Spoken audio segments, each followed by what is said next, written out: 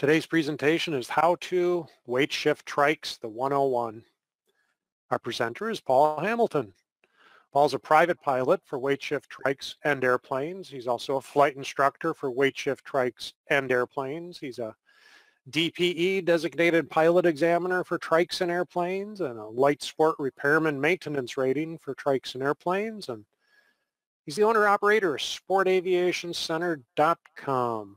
Paul, thank you so much for being with us and sharing triking with us. I know it's a beautiful way to fly. It's like a motorcycle in the sky, I always say. And what a beautiful scenery you have there to fly over where you're based out of. I'm going to turn control of the presentation over to you. Okay, so it looks like I'm on here. Let's see here. You're on. I can hear you just fine. All you got to do is show us your screen. Okay, let's see. Show my screen. There we go. Beautiful. Okay. Looks good, Paul. Okay. Well, thank you everyone for spending time with me here. And here we're going to look at the basics of weight shift control.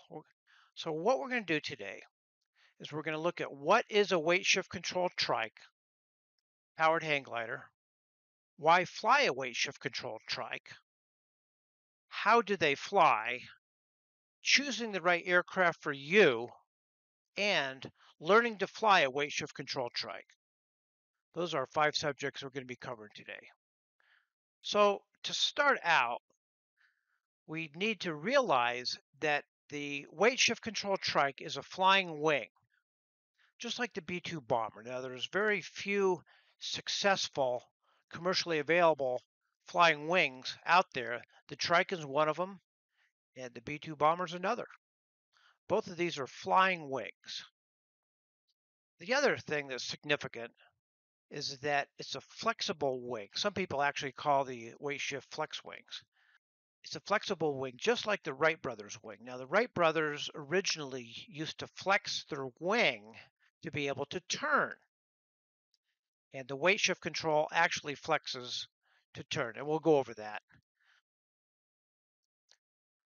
A lot of people also ask, well, how long have these things been around? Well, let's talk about the evolution here a little bit. First of all, Otto Lilienthal, back in the late 1800s, he was foot launching tailless gliders.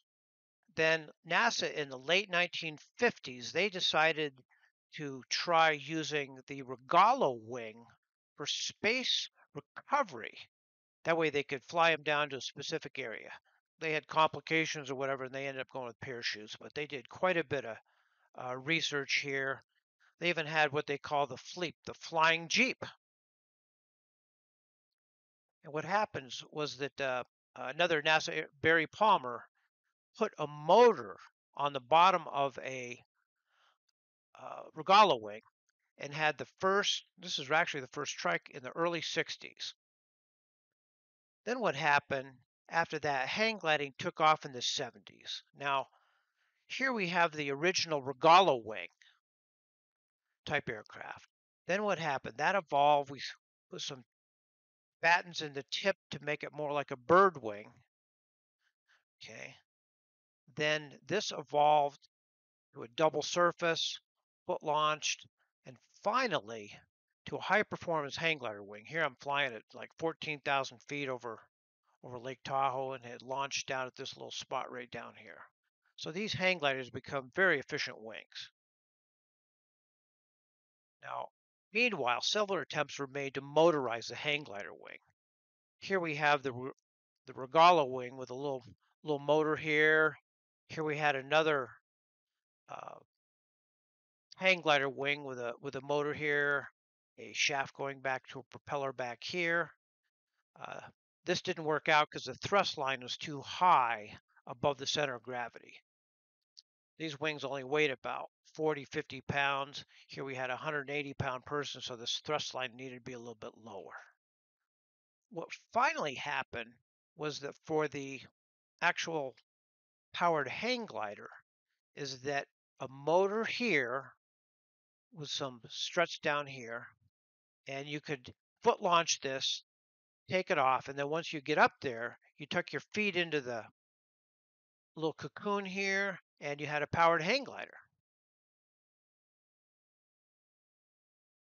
So finally, the undercarriage of a hang glider was put on the hang glider wing, and this is where it earned the name trike, because you have a trike undercarriage underneath your hang glider wing. That's where it originally got the word trike. So today, now we have a wing and a carriage, two separate items. Sort of the essence of how this weight shift control works is two separate items, wing and the carriage. What we have here is this evolved into an ultralight trainer two place or the ultralight single place.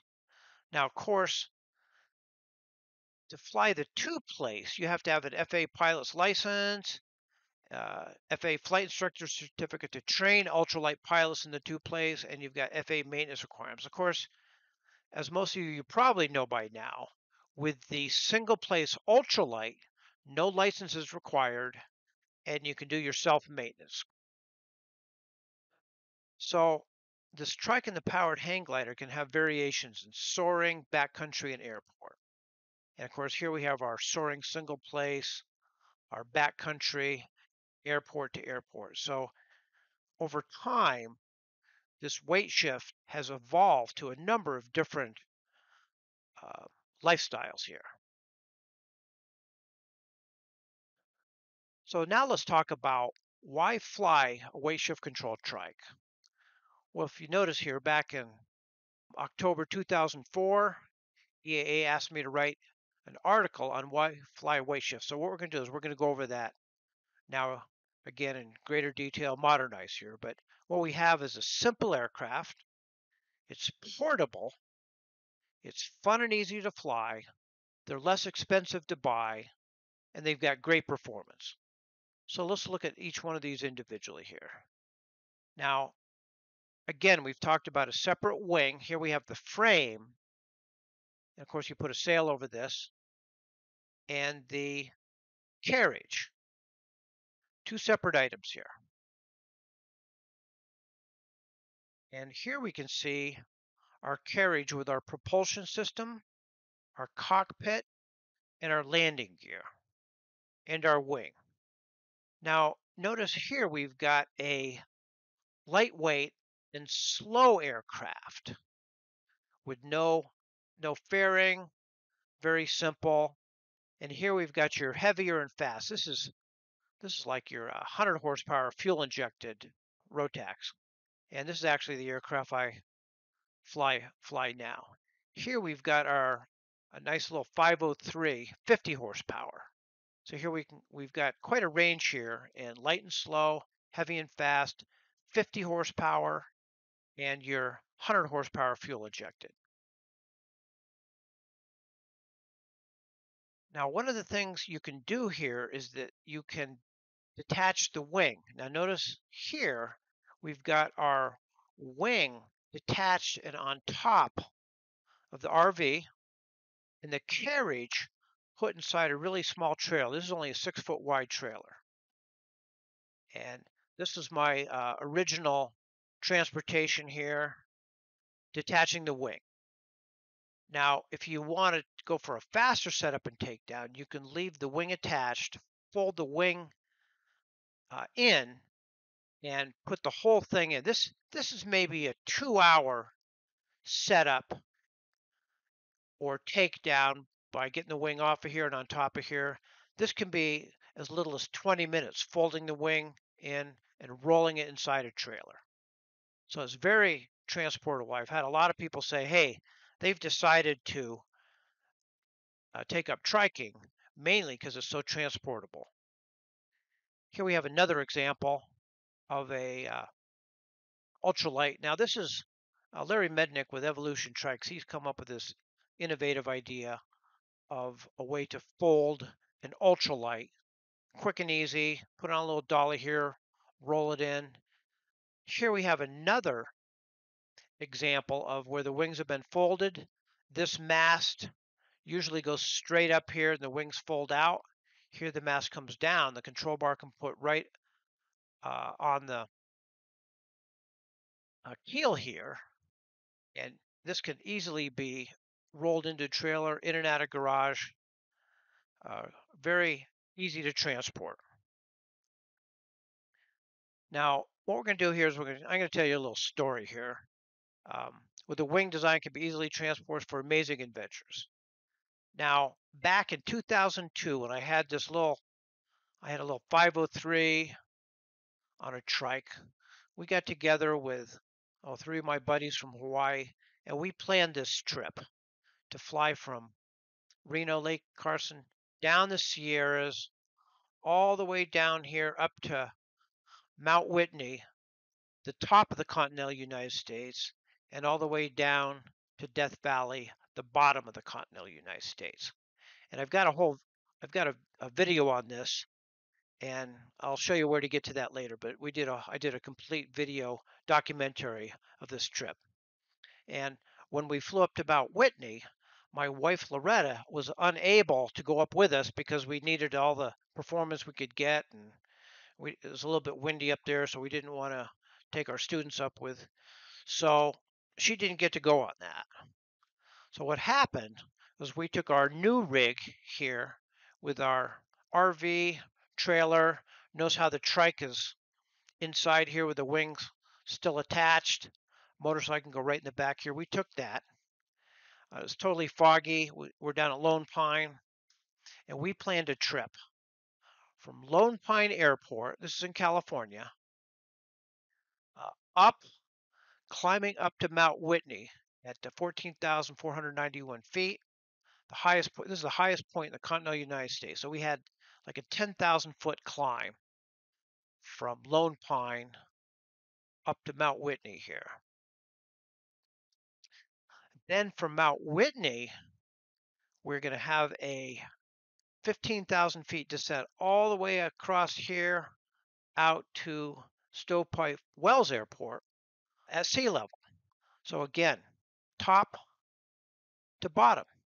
And this ended up being a 126-mile trip, climbing here all the way out here. Turned out that we have Mount Whitney right up here. It cleared enough for us to continue and do this, and so we rolled this thing out, and we actually made it all the way up to Mount Whitney up here. We had to go over a big cloud bank here, and here we are descending from Mount Whitney, and here we are in Death Valley. So we finally were able to accomplish that trip. Having a transportable aircraft allowed us to do that. So let's talk a little bit now about how it's fun and easy to fly. Now, when you're flying a weight shift control, you've got the control bar in your hands just like this. The wing is in your hands. There's no controls except for having this wing in your hands. Now you notice we got our left hand here, right hand here. Notice this just like riding a motorcycle. If we want to make a turn, we just generally move the bar over. Here, with the motorcycle, we just twist a little bit. So flying the weight shift control is very similar to riding a motorcycle. The other thing is that fun and easy to fly, there's no mechanical controls. Okay. The wing is in your hand. Now notice we got the wing right here, the control bar. Notice that that is attached right to the wing. So you've always got that wing in your hands. No mechanical controls. And also, the visibility is incredible. Notice how this particular trike here has no front strut, so you can see straight out. Great visibility, plus you can look straight down. This is one of the things people love about flying the trikes is you're just like riding a motorcycle. You are out there in the wind, feeling free. Another advantage is that trikes are less expensive. We've got no pulleys, control rods, wires, or control surfaces. As you can see, we've just got our wing here and our undercarriage. Our wing and our undercarriage. No control surface. Now we're going to talk a little bit here in a while about how these actually fly, but with less stuff on there, they cost less and they're lighter weight. As we can see, no empennage or tail. We end up getting great performance with less drag components and lighter weight. Actually, this one right here flies about the same speed as a Piper Cub, and with less drag, no tail, less components. Here, this is the same trike I took on that ultralight adventure here, but this particular trike with a 50 horsepower Rotax engine, I flew this up to 17,000 feet here to take this picture of Lake Tahoe. So here we have 50 horsepower climbing to 17,000 feet, lighter weight and lower drag. And again, here we are headed up to Mount Whitney. This engine, fuel injected engine, climbed up. Here we're summiting Mount Whitney, 14,000, almost 14,500 feet here. Better performance at higher altitudes and at lower altitudes. Now let's talk about how does a weight shift control work. We've talked a little earlier. We've got our wing and our carriage. Now our wing is unique because it's got a nose angle, it's got wing twist and flexibility. We're going to talk about these. And our carriage handles our engine, cockpit, and landing gear. First of all, we see how all these weight shift controls have a nose angle. Pretty good nose angle. Okay? And we can see that nose angle. You cannot have a weight shift that doesn't have a nose angle. It won't be stable for a number of reasons. And here we got like a larger, slower wing, and we've got our smaller speed wing. The smaller the wing, the faster it's going to be, and the more power you have to use it. Second, we've got wing twist. Some call it billow, some call it washout. I end up using wing twist because that's what the airplane people like to use, and so it's a little easier to communicate that way. But this is also known as billow and washout. But notice that at the nose, at our wing root, our nose is at more of an angle of attack than our tip. So as we go from our wing root out to the tip, the wing twists significantly from a higher angle of attack to a lower angle of attack here. Essentially what this is, if you want to think of it like an airplane, is that this is your regular wing right here, and this is your tail. So when we look at a rear view of the wing, we can see how we got the higher angle of attack here, and as we go out, this trailing edge goes up, creating less of an angle of attack at the tips. So we have a much greater angle of attack here and less angle of attack here. And here we can see that higher angle of attack here. As we go out on the wing, we can see how that is a lower angle of attack, because our relative wind is hitting this at it, creating less angle of attack here, more angle of attack here. Twist, billow, washout. This is the secret here to the flying wing. And as you can see here now, there's of course different designs. Here you can see two similar powered hang gliders. We can see from this angle here, we can see our angle of attack here. And as we go in, we can see a greater angle of attack here.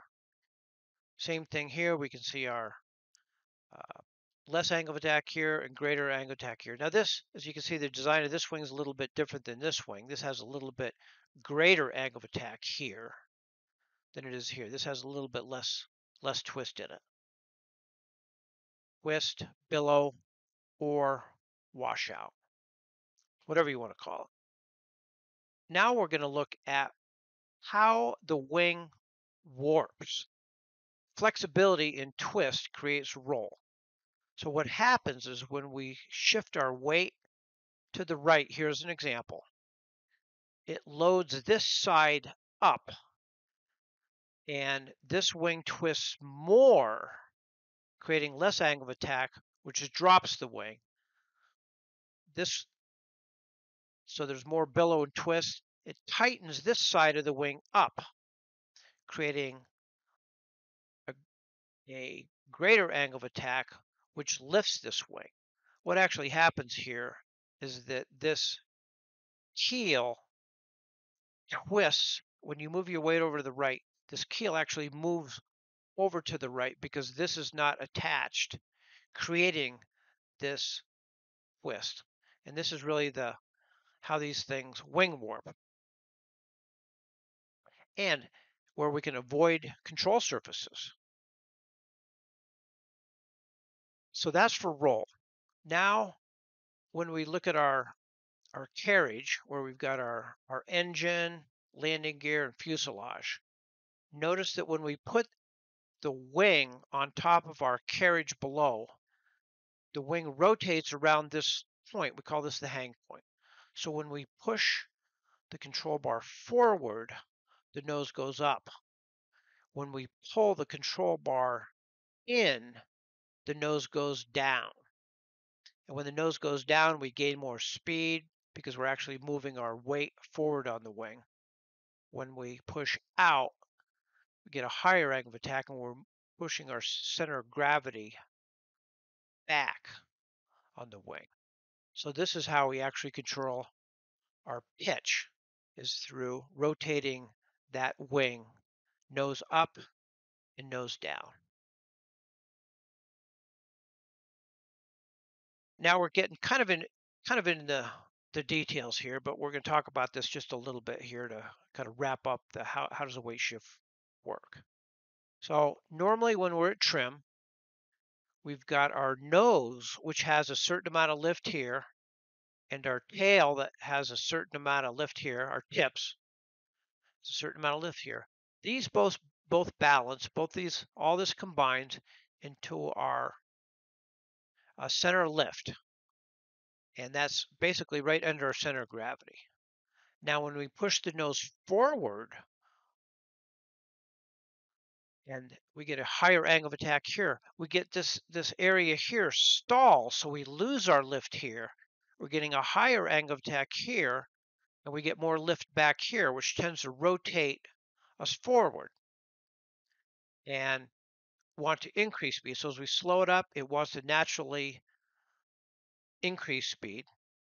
Now, when we pull the bar in, okay, now we have almost zero angle of attack on the tips, more lift here. Since we get more lift here, it's going to want to raise the nose. Okay, so as we pull the bar in, we go faster. The nose wants to raise and go back to our trim here. So here's a lot of the magic of how this flying wing works. So let's talk a little bit here about what lifestyle do you want. Now I've broken this down into basically 4 lifestyles. We got the soaring, backcountry, cross country, and water flying. We're going to look at each one of those.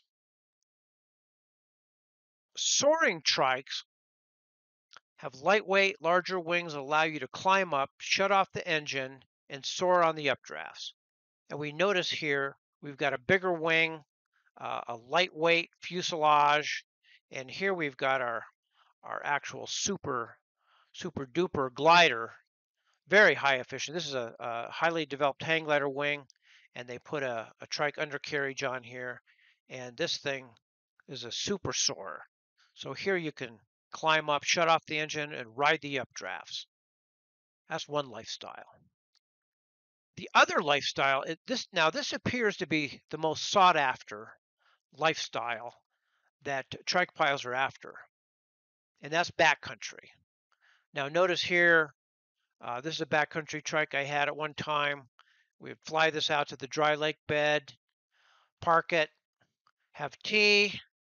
Great way to live. Great lifestyle. Go where you want to go. You can land on beaches. This is your backcountry, especially for backcountry. Here we have basically a backcountry ultralight. What you really need is big tires. Big tires are the key, along with lighter weight and sometimes a bigger wing so you can get off the ground easier. And notice how we got our big tires here. Big tires for our backcountry trike.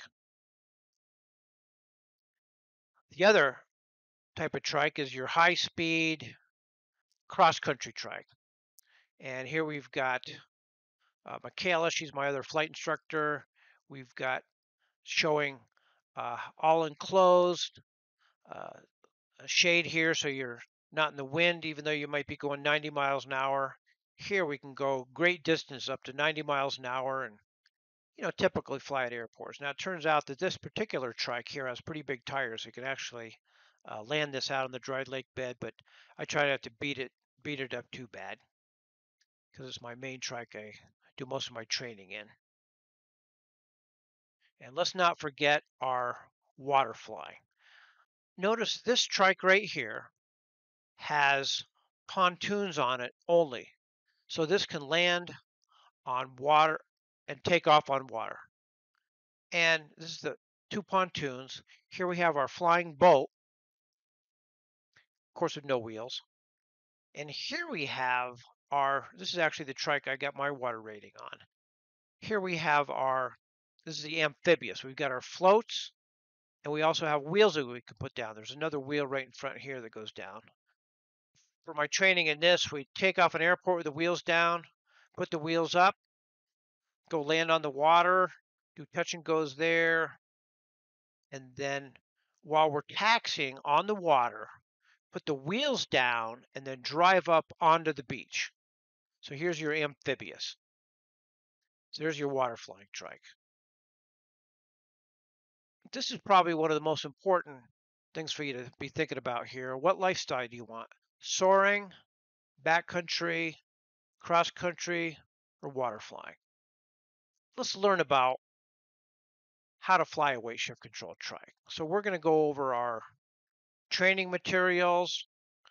We're going to go over the process of learning, how long and how much, the next steps. Now, of course, how long and how much, that's what everyone wants to know. I've had 2 calls today. Hey, how long is it going to take me to do this and how much is it going to cost? We're going to talk about that.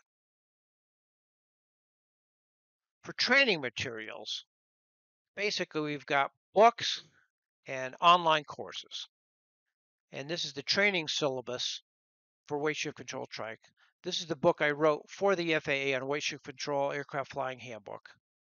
And this is we'll call this the flight training and the ground training. I also wrote this book here for trikes, as well as the test prep. Now, ultralights, you don't have to worry about the FAA test prep. So you would be looking at these 3 books here if you like paper books. Now, I've also got all these books, everything, in my Learn to Fly a Trike Weight Shift Control online pilot training course. So this is a complete course. It goes through everything, all the way from starting, all the way through your check ride. And we'll talk about how this applies to an ultralight. Of course, the flight training is done in a 2-place light sport aircraft. So if you notice here, typically what I do is I first fly in the back, then after a flight or 2 and you start to feel comfortable, I put you in the front. If you notice, from back here, I can control the wing. I've got a throttle control here. I've actually got a kill switch on the other side, so and I've got ground steering right here. So when you're learning to fly an ultralight, I'm in the back here and have pretty much all the controls, except for the brake. We'll go over that a little bit later. And of course, we have a whole lot of fun learning to fly. The basics here, as we talked about before, bar position. Now the bar position right here, you can see the bar is in the trim position. Okay, You pull it in, you're going to go fast. You push it out, you're going to go slow. So we learn in the two place about bar position. Bar position is your speed. You pretty much can let go of the bar and it will fly at the most efficient speed. And so you learn that bar position in the two place, then you get in your ultralight and you just fly it by bar position. Here you can see how we're having fun here, flying over the mountains. Loretta in the back here, she's flying from the back. The other thing is, for the two place to single place basics, we've got our foot steering and throttle use. Now, these are all things you learn in the two place. Now, what happens is that you've got your foot steering where you move it just like a motorcycle with your feet, and you got your throttle right here. So you got a lot going on with using your throttle, pushing on the throttle, letting up on the throttle. Some of them have a second throttle here. But here's an example of the other side. This is where you put your foot on the peg here, and this is actually your brake. So you get the same thing on the other side over here. You got your brake on this side, throttle on the other side, and here you're going to be pushing on your pegs here to turn the wheel. Going from a two place to single place basics, you get your foot steering and your throttle use. And like we talked about earlier, your bar position. All those translate right from your two place to your ultralight. The other thing is the ultralight is about half the cost of the two place light sport aircraft pilot's license. In the single place ultralight, when we go through our training in the two place, we learn takeoff, maneuvers, stalls, spirals, landings. We teach you airport operations, everything so you're ready to solo. That's about halfway through your course. Now, of course, if you want to go on to your two place light sport aircraft, all your training you did counts towards your pilot's license. But here, we've got to get your FAA knowledge test. We do the required cross country, and then we do the FAA check ride. These are the additional things that you need to do. Now, of course, for the two place, here all your maneuvers have to be done within a certain precision. And of course, you're tested by an FAA designated pilot examiner, such as myself. How long and how much? What I tell people, and this varies, between 10 hours of flight time, and we're going to call that $2,000, at 2 hours per day is 5 days. So you say someone picks it up real quick, 10 hours of flight time, 2,000, 5 days. Now, it can take you up to, say, 30 hours or more hours of flight time, $6,000. At 2 hours per day, figure 15 days. Now you're asking, why so much of a range? 10 hours, 30 hours. Well, there's a good reason for that. And let's talk about that. So everyone learns at a different rate, okay? And this depends on your frequency of flying, your ability to pick up the motor skills. Say machine operators are going to pick this up faster than if you've been sitting at a desk pushing a pencil. Preparation and study habits, and your age. Unfortunately, the older you are, the longer it's going to take. So these are the factors that are going to play into how long it takes. When we're talking about preparation and study habits, if you go in and you read the books and or especially take the course, all these books are in this course right here, plus a whole bunch of videos on how to learn how to fly. So if you would go through and this course right here, Learn to Fly Away online pilot training course, you're going to be way ahead because now you're going to know. We go through all the flight lessons, all the maneuvers, takeoffs, landings, spirals, everything, showing you how to do that from a pilot's point of view. If you go through all that, you're going to get through all this a lot faster. What we've talked about here is what is a weight shift control trike powered hang glider? Why fly a weight shift control trike? How do they fly? choosing the right aircraft for you, choosing your lifestyle, and learning to fly a weight shift control trike. Next steps. Now, if you're sitting there right now, what you need to do is right now, go get a pen and a pencil and get ready to copy down the resource websites. Okay.